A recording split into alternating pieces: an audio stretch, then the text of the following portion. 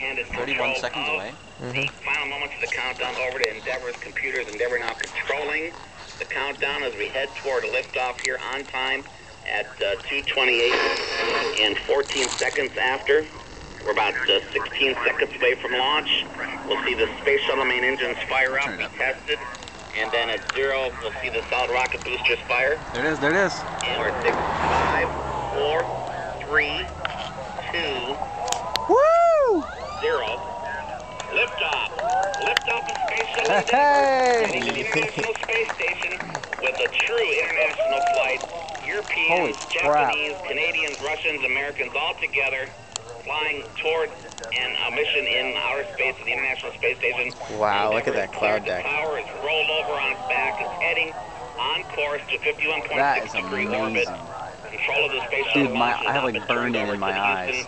And the Johnson Space Center now going through the clouds here.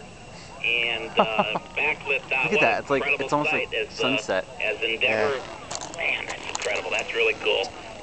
As it went through the clouds and the view that it the shifting light. And of course the sound will be rolling across the Space Coast.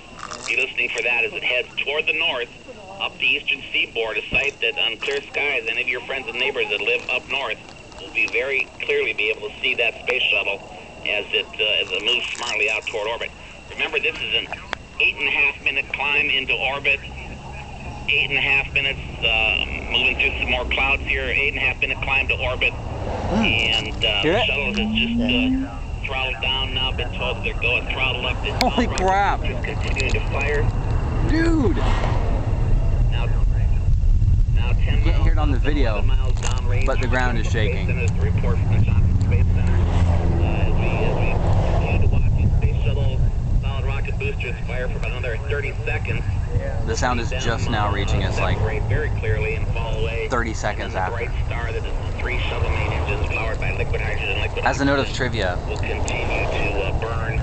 If you're within 2 miles of the launch, the sound percussion will crush your skull. Separation of the solid rocket boosters. We're waiting for a report that will take place. Solid rocket booster recovery ships on station in the ocean east of Jacksonville, waiting to pick up the boosters about 160 miles away from the Kennedy Space Center, and we'll tow them through to Port Canaveral here in the next Woo! booster rockets confirmed separated from the external tank. Well, we assume it's going well. And the night launch apparent and views on that TV as it gets very dark as Endeavor heads off toward orbit. Man, that was quick.